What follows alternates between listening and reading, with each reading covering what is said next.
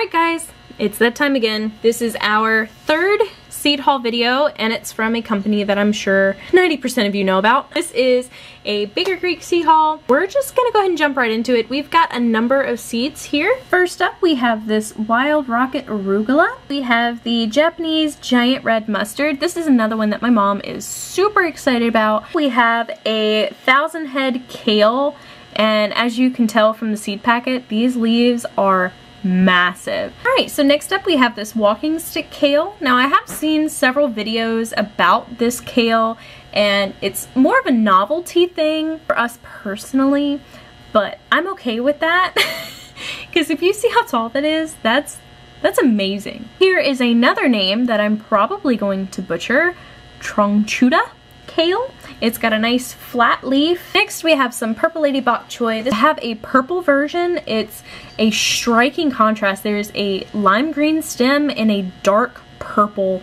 leaf. Next up is the one and only carrot we ordered from them, which is the new Kuroda carrot. It's a short, fat, kind of oblong triangle shape. This is the Bikinyo yellow pepper. It's a very small pepper and it's got a nice little heat to it. I'm not a big spicy fan, so the next two I'm excited about. This bad boy is a habanada. It looks like a habanero pepper. It grows like one, but it's a sweet habanero pepper. It has very little to absolutely no spice to it, and I'm a baby, so I like sweet peppers, and this is exciting. Next is another one that is grown like a hot pepper but has zero spice, which is the Nata Pino. Another one I'm really excited about because I suck at spicy food. I really do. So this is exciting. I can eat one like it's candy and people look at me and think that I'm awesome because I'm eating a jalapeno, but I'm not. It's a Nata Pino. Yeah. This is a Baker Creek bestseller. It's the Brad's Atomic Grape.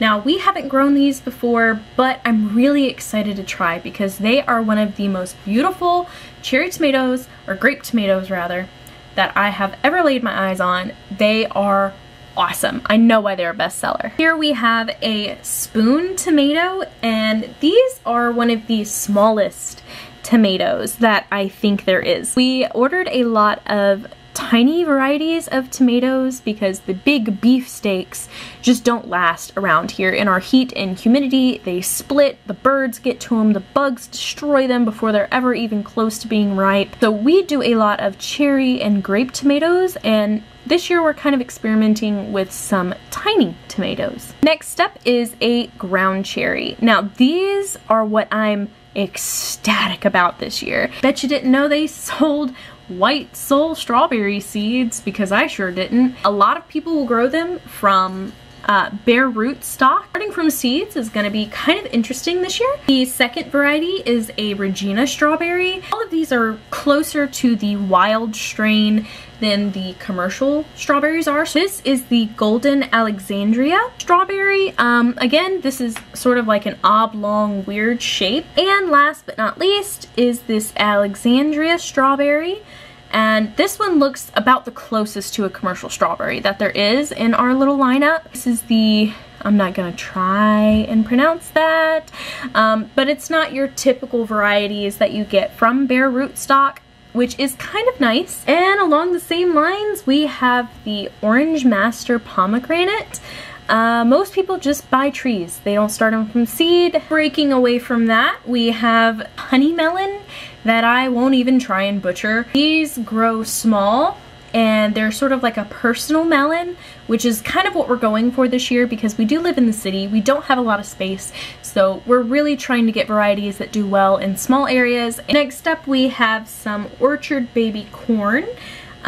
This is a very small corn ear, and we're kind of excited about these. Now, I saved this strawberry away from the others because when we received our order, it was actually left out.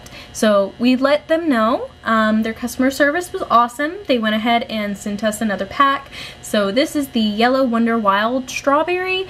Again, it doesn't look like the commercial varieties. When it's white, or I'm sorry, this off-white yellowy color.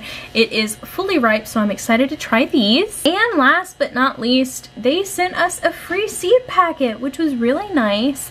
This is Paris Island lettuce, which we actually have several seedlings that just went outside of this type of lettuce. So this is one that we eat. This is one that we enjoy.